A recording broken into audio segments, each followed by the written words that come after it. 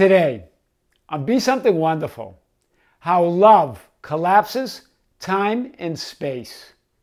I am your host, Tom Kieran, and this is the Be Something Wonderful studio of higher consciousness, where we help you level up and become the best version of yourself. Creators, welcome back. Really powerful sessions yesterday, and I want to share a few stories from these sessions. And remember, when I share these client stories, guys, I change many of the 3D facts that are not important to the metaphysical message or the metaphysical miracle that happened.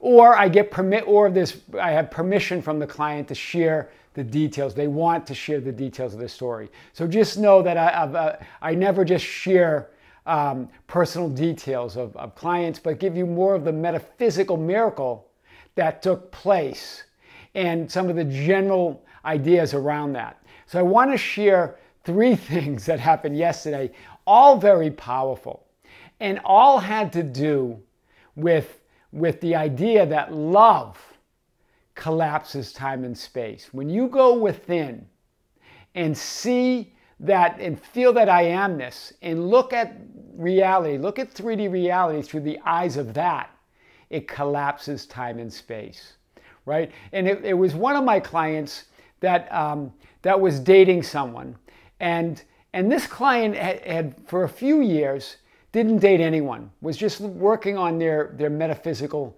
journey, and they felt that they really had to do that. They went to a lot of seminars and read a lot of books and just felt like it's in a good place now to get back into dating. And they did manifest someone or attracted someone in their life. But then for some reason, the person stopped calling or texting.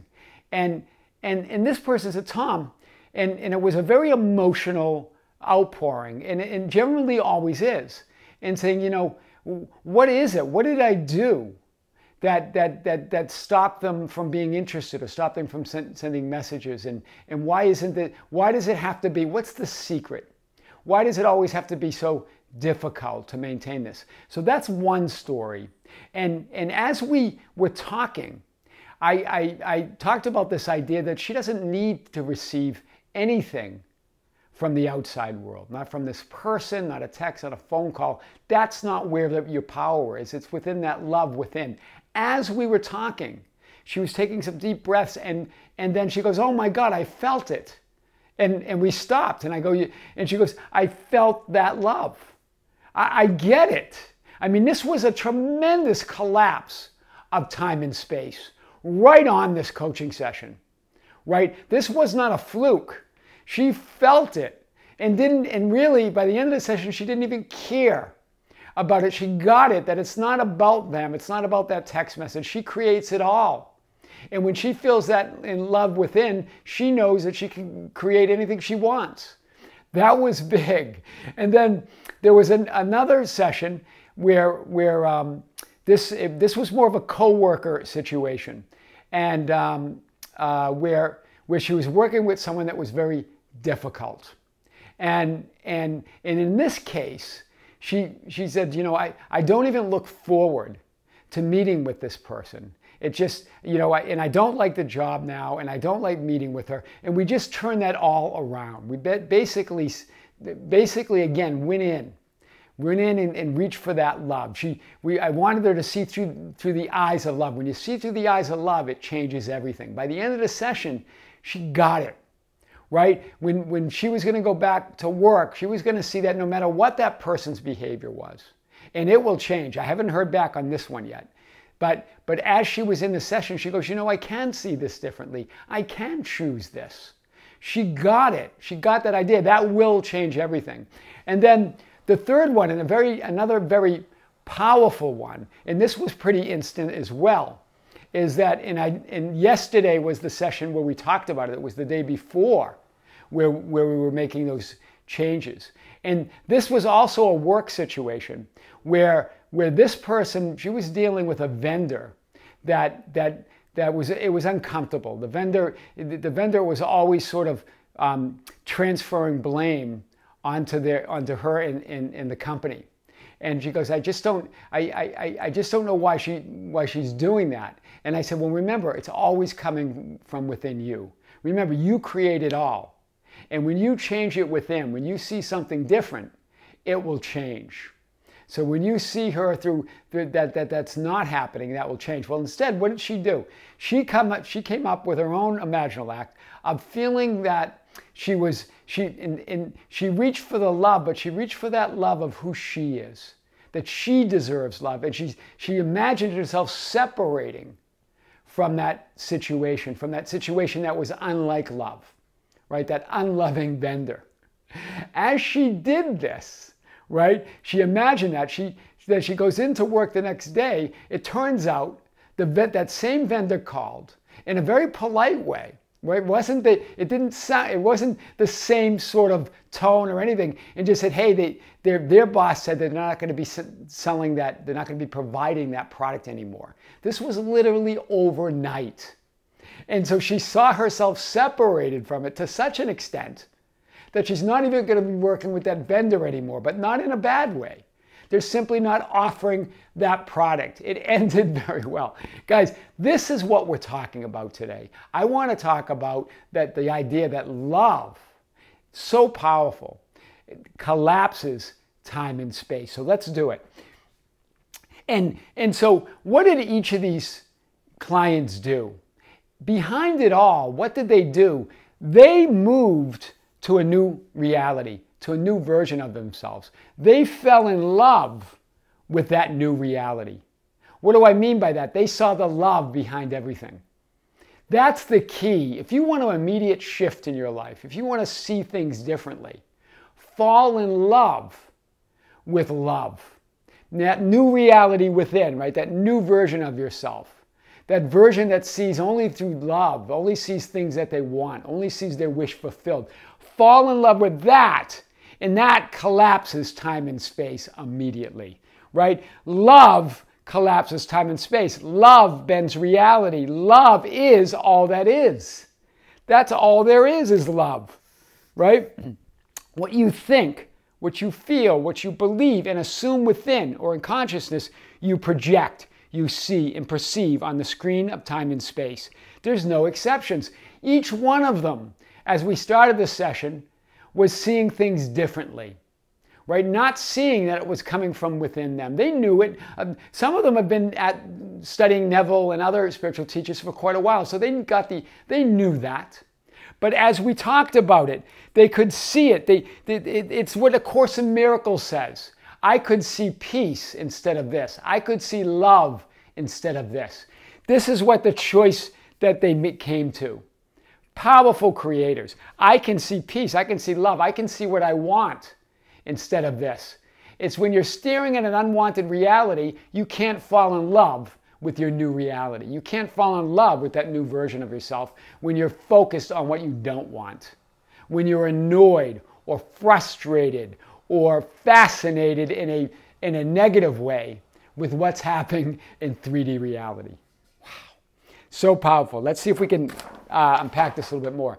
So I just want to say that, especially in one of my sessions yesterday, they felt that they still had more of a journey to do, that they had to fix certain things in their life, that they had to get this person that's in their life to act differently, that they needed to fix them, that they needed to fix the 3D world. And I just want to say, I've said this before, but never like we're going to talk about it today.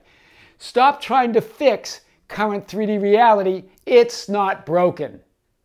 It's a perceptional issue. You're seeing less than 1% of all that is, and you're calling it broken or unwanted or needs to be fixed or improved, right? Stop trying to fix yourself. You're not broken. Right? You're only seeing a small perception of who you really are. And stop trying to fix others. They're not broken. Right? If you believe there's something to fix, something to improve, something to heal, we've talked about healing in other videos. That's all you'll perceive. You'll only perceive that. If you want to just say, well, this is real though. But, focusing on one's love is on one thing. What about when I'm in pain? What about when reality's showing me something that I just can't turn away from? That's your choice. That's your perception. That's because you're focused on it, right? If you believe there's something to fix, improve, and heal, that's all you'll perceive. That's all you'll see. But, like I said yesterday from A Course in Miracles, when you want only love, you'll see nothing else. When you see only love, you'll see nothing else. That was the case with these 3 sessions yesterday, right? Teach only love, for that is what you are. That's what A Course in Miracles says. Teach only love, for that is what you are. In other words, when you teach by example, you're teaching by love, right? All the great teachers say, will teach by the power of your example. What's the power of your example? Love. Compassion for the reality that's there, right? Compassion doesn't mean to get down in the weeds with that 3D reality that's unwanted. It means to accept it as one quantum possibility. Have compassion for that creation. And then choose again. Put your attention on what you do want, right? So the only thing that needs healing or fixing is your incomplete seeing or your incomplete perception. Do you get this, guys? That's the only thing that needs healing if you want to heal something or you want to improve something or fix it. It's your perception. And how do you fix it? By feeling that love within, by seeing things through that love. Wow. So powerful. Like Scripture says, before Abraham was, comma, I am. It's before time, it's before everything was that I am. Love was before everything.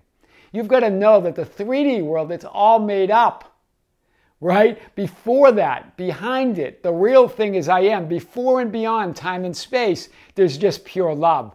That's divine I amness. That's why love collapses time and space. That's why in case after case, session after session, love will collapse time and space every time, right? Every time, no exception. There's no pain. There's no betrayal. There's no wrongs to be righted, right? A lot of you were asking me about forgiveness. And what if someone really betrayed you, really did something wrong? Well, that's what Jesus never saw betrayal, right? Even with Judas, he never looked at that because that wasn't his reality. He didn't notice it. He didn't see it. It wasn't in his reality. There's no pain, no betrayal, no wrongs to be righted. There's just that love. And when you start seeing through that love, you're not seeing that betrayal anymore. You're not seeing that pain anymore. You're seeing love, right? Your I amness was never hurt, never betrayed, never harmed, never touched.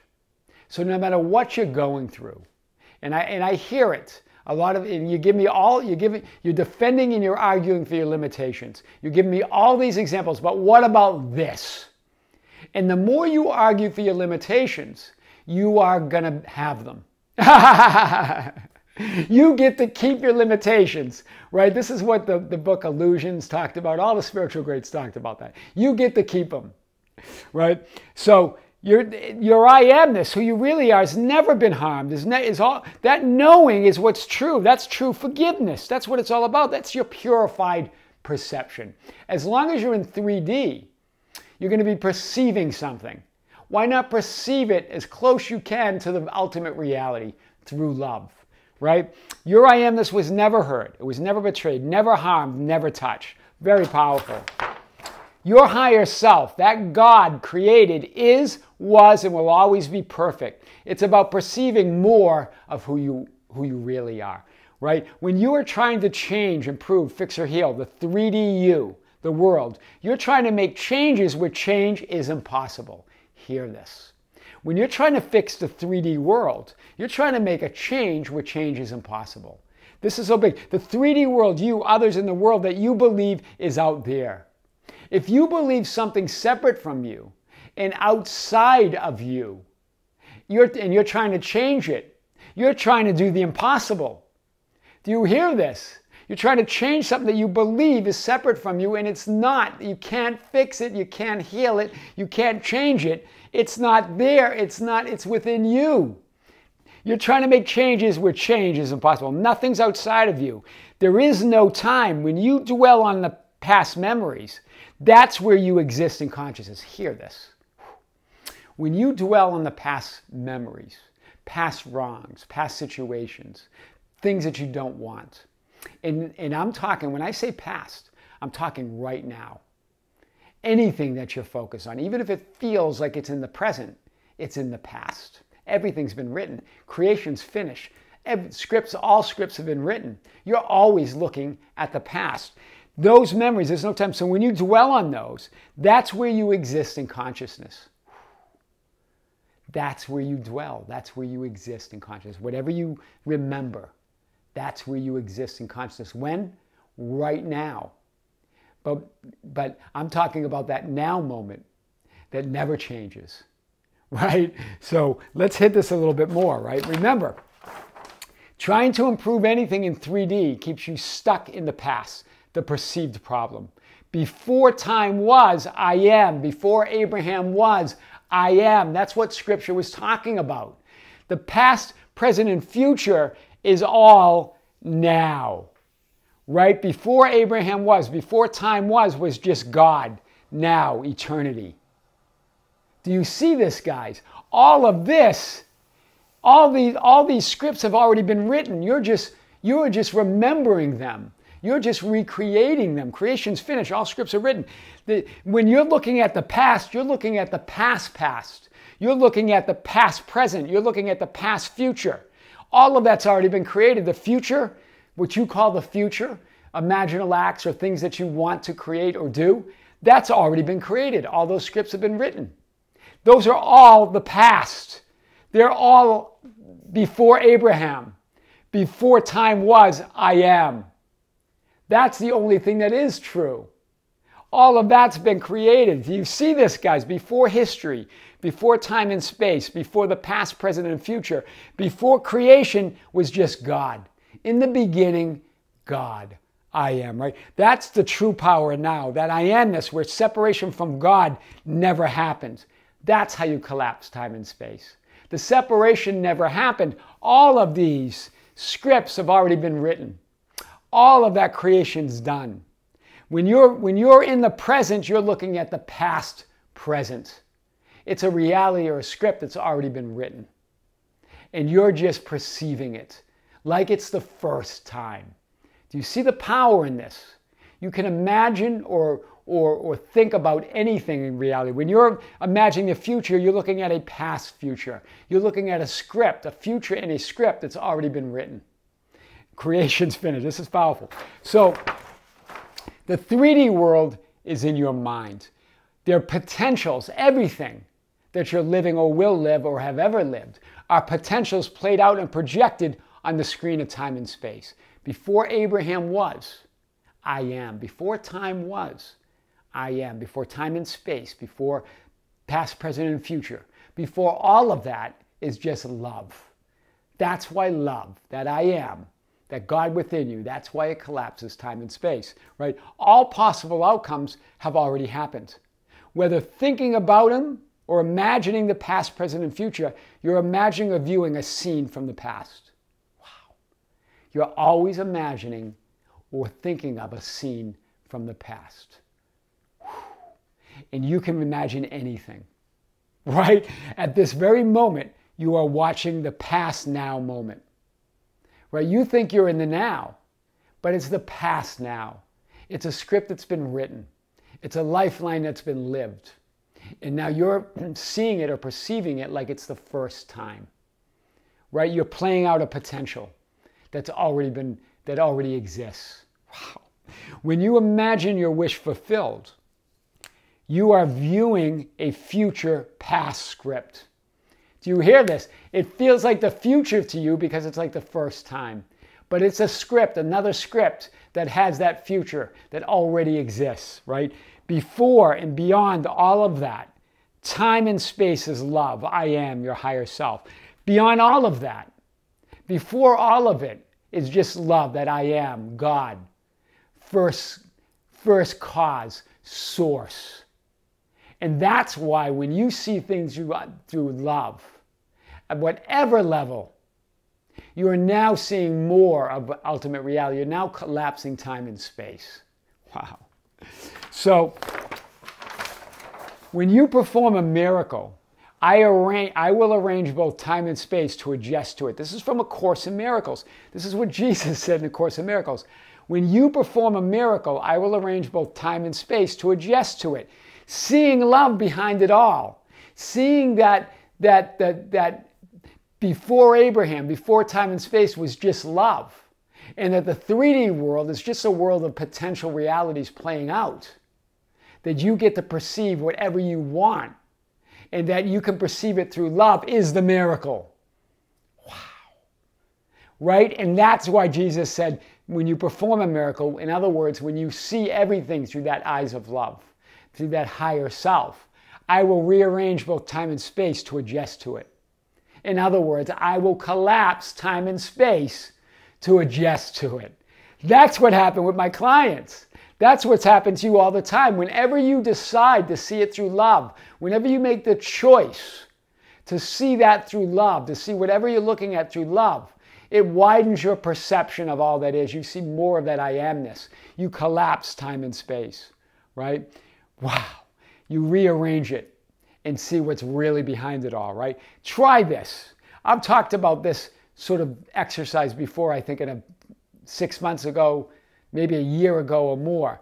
Fall in love with life. Fall in love with your new reality. Fall in love with the new version of yourself. Fall in love with love, right? Remember, how do you create a new reality? You have an intention. You put your attention on that, and then you believe it in.